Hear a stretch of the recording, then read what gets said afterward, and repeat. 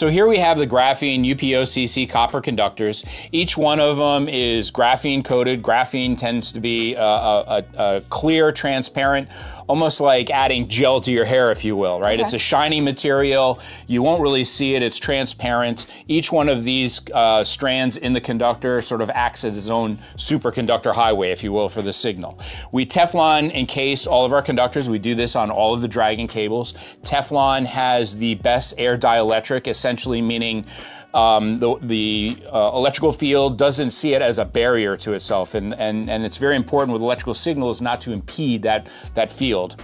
Then we've got two layers of shielding. We've got an aluminized mylar, which is a wrapped, if you will, paper made out of aluminum that twists around the conductors. This acts as the first shield, and to add extra protection, we then do 100% braided tin copper shield on top of the mylar.